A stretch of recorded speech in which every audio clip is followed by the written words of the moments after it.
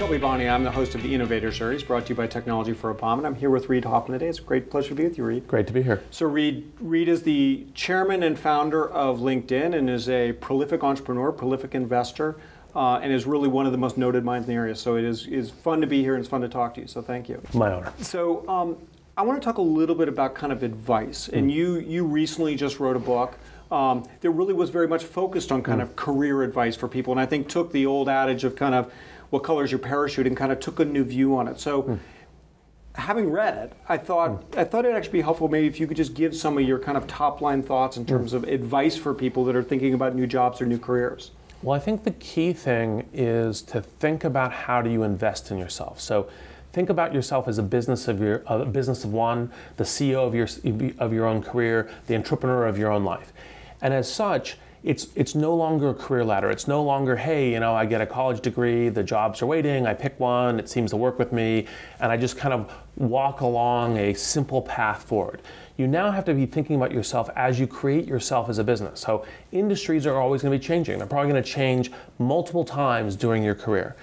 How do you adapt to that? Well, the answer is actually relatively straightforward. It's the lessons of entrepreneurship. It's by thinking of yourself as the entrepreneur of yourself, you say, well, how do I invest in myself? How do I get the right soft assets? How do I build out a network?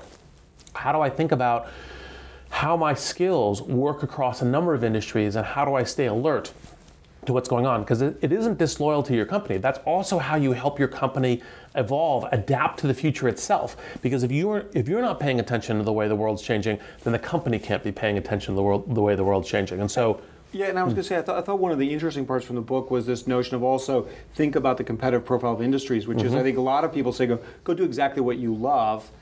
But I think one of the things you covered was really you also have to think in a competitive context of where are there opportunities within, for you to succeed. Yeah. Well, it's exactly. It's just like entrepreneurship. You said, look, I'm passionate about, some particular product. Well, if you don't have a competitive edge in that product, it doesn't matter how passionate about it, you can't succeed as an entrepreneur. And so it's both important to have the passion and the realism about what the market looks like, what the competition looks like, what the availability of that product looks like. And one of the key things when you're thinking about your own personal competitive differentiation is, well, find some place where there aren't a lot of competitors. Like, sure, you may be really passionate about this one thing, but everyone wants to be a movie director. Okay, is there something else that you're passionate about that only a few people can, and you can stand out from everyone and do something amazing with that, and that's a much better source for a career. And I know you've talked to a lot of students. What, when you sit down with kind of college students today, what are the one or two pieces of advice you give them in terms of kind of first job and what to think about?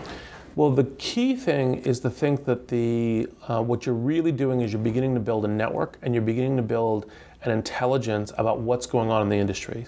And in a sense, your first salary doesn't really matter. It's the potential to where that job leads you.